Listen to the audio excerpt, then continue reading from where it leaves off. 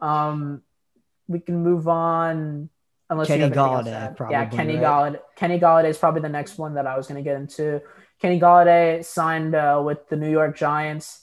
This signing kind of was out of the blue for me. It still didn't make any sense. It doesn't make any sense for Reeb still to this day. We said last week Bengals made a lot of sense. The Ravens made a lot of sense. The Giants make no sense to me. 4 years, 72 million. I guess he wanted to be in the New York market. Fair play to him. I thought this was a lot of money though for Kenny Golladay, 18 mil a year. Uh, kind of crazy, but the Giants did make some moves. They also added Adoree Jackson for 3 years, 39 million a year, 39 million. So with those two moves, Reeb, I think the Giants are slowly creeping up in the NFC East standings for me. They're still last, but they're definitely creeping up, and they're looking to be a pretty solid team to compete in that division. Yeah, for me, what this shows is you already have James Bradbury from last free agency class, right? You brought in Dory Jackson, 3 year, $39 million.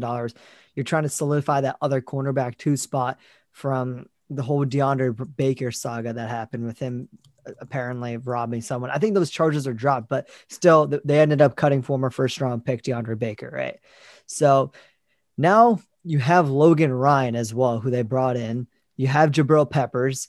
You have Xavier McKinney, who didn't see, I think, any snaps, or I think I think he played the end of the year. I think he got a pick against the Giants. I think the last week or week 16 it was against the Cowboys. I mean, so that guy, he was hurt. Darnay Holmes is another corner I really liked out of UCLA. So I like their secondary, right? Going to their defensive front, they brought back Leonard Williams. They did lose long-time defensive tackle Dalvin Tomlinson. They still have Dexter Lawrence, BJ Hill. Honestly, all they need to really improve is, I guess, maybe a linebacker position. They do have Blake Martinez, and I guess And they can maybe adjust that improve. in the draft. Yeah, and you gotta go after edge in the draft, right? So right now your defense is really good. I think if you are the New York Giants, I mean they beat Russell Wilson and the Seahawks, and they were starting Colt McCoy at quarterback. So say what you will about Colt McCoy, but I don't think he's by any means the type of quarterback who's going to 1v1 against Russell Wilson and win. Like it's just massive Yeah. props to this defense. Second of all, you already have, I think, a really good culture that was established by Joe Judge last season. They only won 6 games, but I think you established that hard sort of blue collar mentality that you'd like to see for your team, grinding it out. I mean, they had Daniel Jones like getting hit live in practice, which is something that never happens in the NFL. But I think I really like the mentality that he's instilled, sort of the Patriots work ethic. Obviously, that hasn't really worked elsewhere other than New England, but I like that they've built some sort of foundation there. I think the players want to play for him, which is what's important, right? Now, on offensively, you're getting Saquon back. You have Sterling Shepard, who's a tied for a long-term deal. You have Darius Slayton. You have Evan Ingram. Honestly, our offensive line, I like Shane Lemieux out of, I think, Oregon. He played alongside with this year's presumptive number one tackle in what's his face, Penei Sewell. You have Will Hernandez. Lane Solder. I mean, he's kind of garbage. I'll be honest, overpaid, but still, They I think they drafted released. Andrew Thomas. They drafted Andrew Thomas, right? So I think you need help on the offensive line, but from the weapons spot, I really like what you did. Kenny Golliday is a phenomenal jump ball wide receiver. You have some deeper threats, sort of in Darius Slayton, Sterling Shepard. You brought in John Ross as well to be a speedster, right? This long tangent is what I'm coming to here is it's all up to Daniel Jones. Like Exactly.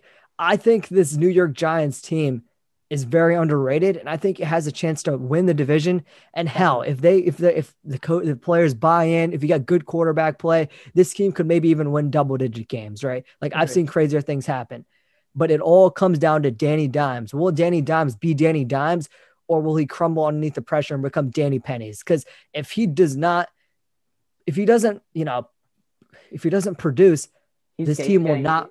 This team, I mean, they'll be a decent team, but the way I say it is, it's just going to be another Chicago Bears situation, though not to that extent where you have a phenomenal defense, you have a phenomenal team around you. It's just you failed because the quarterback wasn't enough. And if Daniel Jones fails here, then I think it's going to be a Mitch Trubisky situation all over again. You're going to move on and try to find your new quarterback of the future. And I just got to hope that the Giants are more successful at that than the Bears have been. I think it's even more than that. I think it's even more than the Mitch Trubisky situation. I think Daniel Jones is in the perfect situation to succeed, more so than Mitch, because Mitch, I guess the excuse there is O line, but even here, O line, I think they have a pretty decent O line now. Yeah, they still have some holes to say, so I guess their only need is O line. But more importantly, they need Daniel Jones to play, and if he can play well and he can play to where they drafted him, which was what, sixth pick, if he can play to that level, I think there's no problem with the Giants. And I can say this: if he uh, plays well and plays, let's say, to even the level of, let's say, Baker Mayfield played at, if he does that level, I think this Giants team can go double-digit wins for sure, because that defense is really good.